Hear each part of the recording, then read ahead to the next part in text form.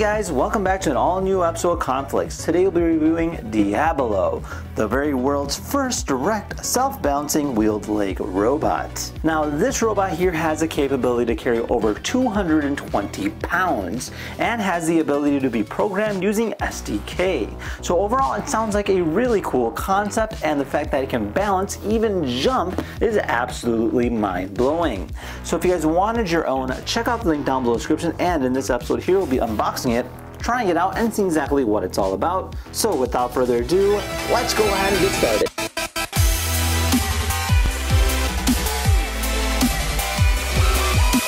Alright, so this here's our packaging, this here's our box. It is literally a gigantic case. Comes with wheels, rubber stoppers, and it says direct drive tech here on the top.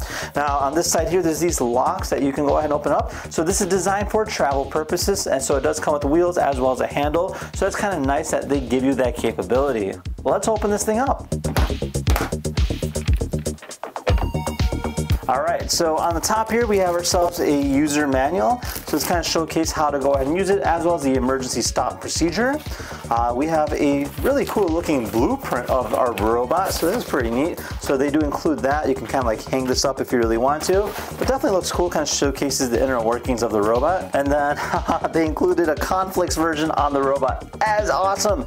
Now on the side here we have a little suitcase. So this here is going to be designed to house our controller and different accessories. Let's take a look.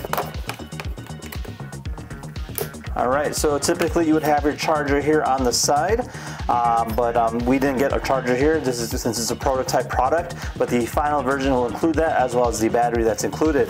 Now this here is our controller, pretty nice. So standard stuff there, and then you do have an accessory package here, which includes a variety of different nuts, screws, and bolts. We do have a little weight here for a display stand. Comes with this nice looking plaque for showcasing exactly the serial number of our Diablo, so we can have it on display next to our robot, kind of like that. So that's kind of cool. And then it does come with a little USB-C cable to go ahead and connect to it if you want to go ahead and program it using via SDK. It does come with the Raspberry Pi and other different variations to go ahead and program it, which is nice. Let's take a look at the robot. Now this here just got these little panels that kind of lift up here, and then inside here is literally our Diablo, which looks pretty darn cool. Oh my god, this guy is really, really heavy. Let's go ahead and set this up here properly. Alright, so check it out, guys. So this here's everything out of the box in terms of what's included. So obviously we know we have our main controller here, we have our accessories, we have our little plaque and different things like that. Now in terms of the user manual goes, I would highly encourage you to read over it before you do use this thing. So you do get a certificate of inspection, and then over here kind of showcases the packaging listing in terms of what's included and what's not. So overall, a high quality looking grade robot. So you do have some different, looks like 3D printed parts. That's kind of neat too. So you do have these parts here, and then over here is include these little rubber stoppers. I got a little custom conflicts version there, so that's kind of neat that they did include that. On the front here you do have this beautiful looking LED display. This will go ahead and allow it to illuminate. It has an RGB effect to it. The battery housing is typically going to be held inside here. So from my understanding, just go ahead and open this up and you place the battery inside, and then you connect it via the power cable, which is back there. And then in terms of how it kind of stands up, it does like this kind of number right here, so it'll go ahead and move itself about, and it'll just kind of drive around like that. So it's actually a very, very heavy robot. So being able to balance itself, weighing that much is absolutely crazy, and it's got these two wheels to do it and do that. And I mean, yeah, definitely has a really cool vibe. Now this here's a remote control, so you can see that you have your different toggles, you have your dials. This will go ahead and help increase, decrease height, which we'll kind of go into just a little bit.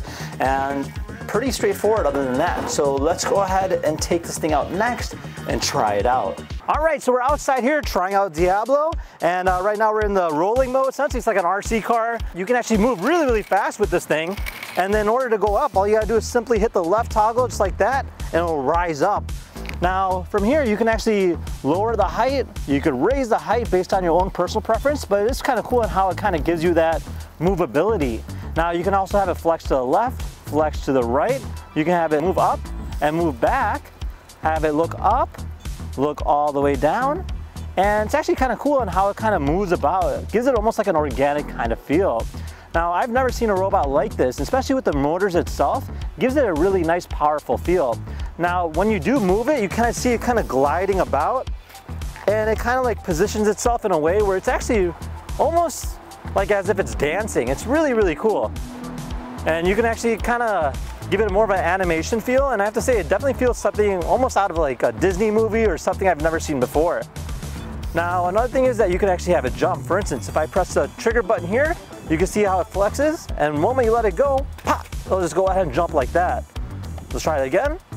Pop, look at that. That is actually pretty cool how it does that, and you can just keep doing that, and it's great in terms of balancing. Now, the nice thing about this is that it can balance itself quite well. For instance, if I kick it, it'll actually still balance itself. And you can literally abuse it, unfortunately I have to say it, but it'll get back up just like that. So it's really cool in how they designed that. Now, in terms of other modes, you do have a dance mode. So if I just go ahead and bring it back up like this and hit the right trigger, you'll see it kind of doing one of these motions. It's actually really, really cool. So let's see how this works in terms of off-terrain goes. I'm gonna go ahead and take in the grass here. And you can see it's kind of gliding about quite well. Look at this. So it's actually pretty cool that you can do just about anything with it, and that's because the tires are really, really big. All right, they're gonna go ahead and see if this thing can play hopscotch. Oh, no, okay, wait. Let's just slow it down a little bit. There we go. Jump, and then.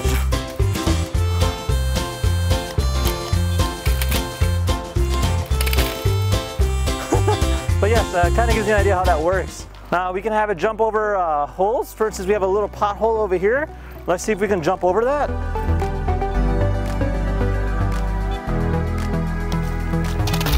Nice! Woo, just barely made it. That's pretty cool how it does that. Let's see how fast we can go ahead and take this thing and see how this handles.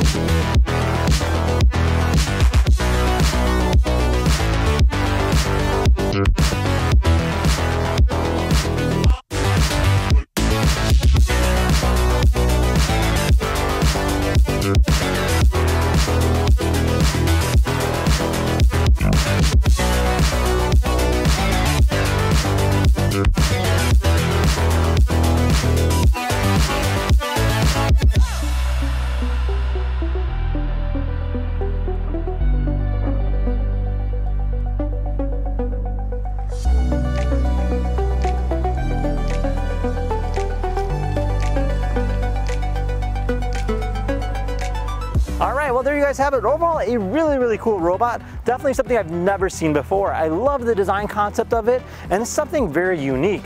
Now, I've reviewed a lot of robots, but this one definitely stands out, and it's something that showcases what the future holds. Now, with that said, if you guys had any questions about Diablo, feel free to comment down below. Otherwise, see you guys next time. Take care now. Bye-bye.